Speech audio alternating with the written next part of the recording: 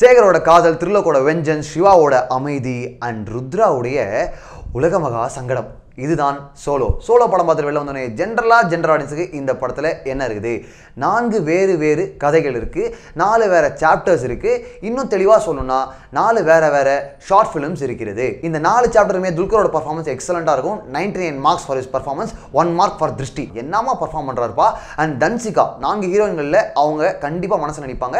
அதுக்கு ஒரு முக்கியமான காரணம், அந்த கேரக்டருக்கு அந்த சாப்டரில் பர்ஃபார்ம் பண்ணுறதுக்கான ஸ்கோப்பு கொஞ்சம் அதிகம். ஒரு சாப்டரில் கொஞ்சம் நேரம் வந்தாலும் சதீஷ் அவருடைய கவுண்டர்ஸ்களாலும் காமெடி டைமிங்லாலும் செம்மையாக ஸ்கோர் பண்ணுறாரு. ஏற்கனவே படம் பேர் சோலோ, ஆனால் 4 வேறு கதைகள் இருக்குது. ஒரே துல்கர் 4 வேறு கேரக்டர்ஸ் ப்ளே பண்ணியிருக்காரு.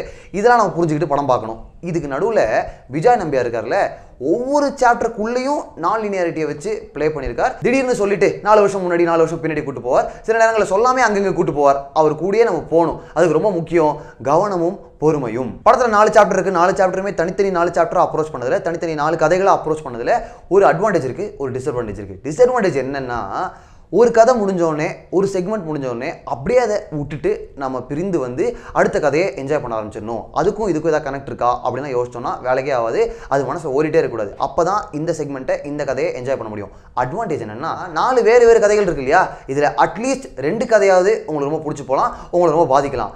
ஒரு பக்கம் இது ட்ரிக்கியான ரிஸ்கியான அட்டெம்ப்டாக இருந்தால் கூட, இன்னொரு பக்கம் கிளவரான அட்டெம்ப்ட் கூட. நெக்ஸ்ட் டீடைல் அண்ட் ஆடியன்ஸுக்கு இந்த படத்தில் music such a soulful element, மிகப்பெரிய சப்போர்ட்டு.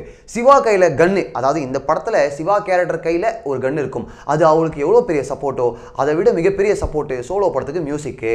அடுத்த மிகப்பெரிய சப்போர்ட் சஜல் ஷா, மது நீலகண்டன், கிரீஷ் கங்காதரன், இவங்க 3 பேருடைய சினிமாட்டோகிராஃபி.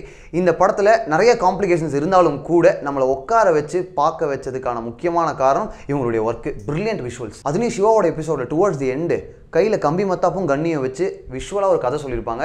அந்த இடத்துல சஜல் ஷா என் மனசில் நின்ட்டாரு.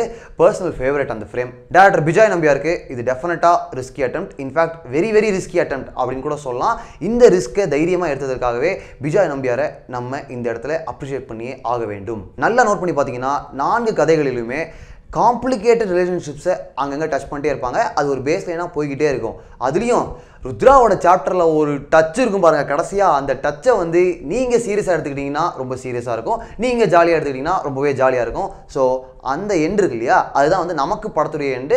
சோலோவுடைய கிளைமேக்ஸாக அதுதான் நமக்கு இருக்கும். ஸோ ருத்ராவுடைய போர்ஷன் முடிகிற விதத்தை வச்சு தான் நீங்கள் சோலோ படம் பார்த்துட்டு எந்த மனப்பான்மையோட வெளில வருவீங்க அப்படின்றத டிசைட் பண்ண முடியும். அது ஆனால் உங்கள் மனசை பொறுத்து தான் இருக்குது. நீங்கள் ஜாலியாக எடுத்துக்கிட்டீங்கன்னா ஜாலி, சீரியஸாக எடுத்துக்கிட்டீங்கன்னா சீரியஸு.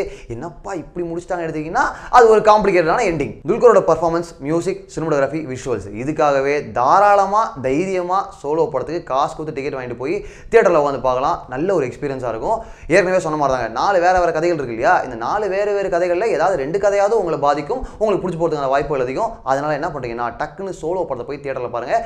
பார்த்துட்டு வந்துட்டு உங்களுக்கு கருத்துக்கள்லாம் கமெண்ட்டில் பதிவு பண்ணுங்கள். முக்கியமாக www.bnnews.com உடைய பப்ளிக் ரிவ்யூ போர்டு லிங்க் டிஸ்கிரிப்ஷன்லேயே இருக்குது. கிளிக் பண்ணி உங்களுடைய ஃபேவரட் படங்களுக்கு நீங்கள் ரேட்டிங்ஸ் கொடுத்துடலாம், இன்க்ளூடிங் சோலோ. ஆனால் ஒன்றுங்க, மறுபடியும் சொல்கிறேன், குழந்தையும் தெய்வமும் குணத்தால் ஒன்று அப்படின்ற மாதிரி சோலோ படம் பார்க்கறதுக்கு பொறுமையும் கவனமும் இருந்தால் நன்று. ப்ரீவியஸ் மூவி ரிவ்யூ கீழே சுதன், டே நீ ஒருத்தன் தானே உண்மையாக ரிவ்யூ பண்ணுற, இது என்ன அன்பா கோவமா பாசமா தெரில.